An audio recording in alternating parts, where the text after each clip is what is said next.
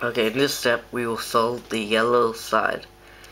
So in this step you only need to learn one algorithm, and that is R, U, inverted U, R, U2, inverted, and that solves the yellow side.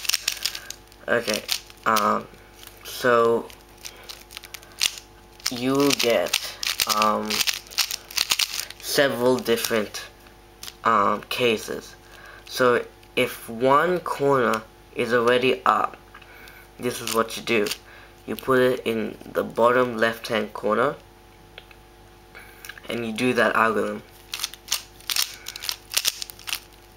And if it still comes up with this, put it in the bottom left hand corner, just do the algorithm. Next case you'll get is if two of them are already solved.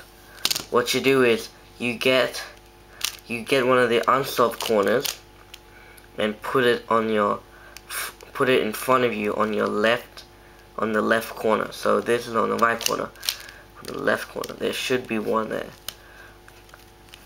And then you do the algorithm and see how it sets you up for this one. And you do that one, and then do it again, and it solves this. Yeah, so yeah. There's another case you'll get when there's also two already solved. So you do the same step again, you find a corner that's not solved and you put it facing towards you on the left hand side and you do the algorithm. And then that sets you up for that one, and then sets you up for this one, and solved. Then you'll get a different case.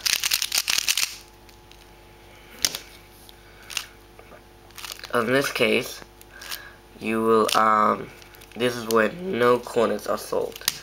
And so what you do is, you get one of the unsolved corners and put it on your left hand side in this way. So here you can do it here, or you can do it there.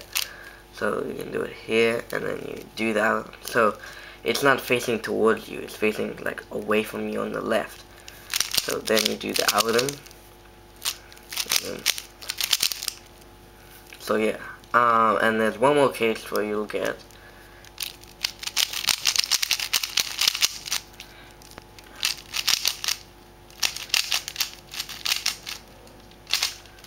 can't get it.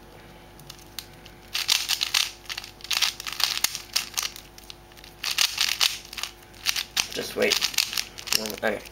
This is a case where you have none solved.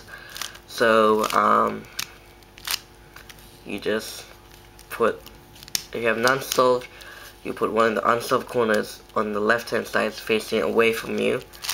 You do the algorithm and set you up for this one, and then boom.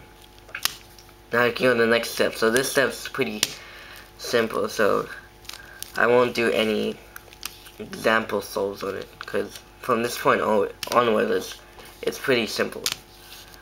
So if you have any questions just on how to do this step, or having any troubles, just tell me in the comments below.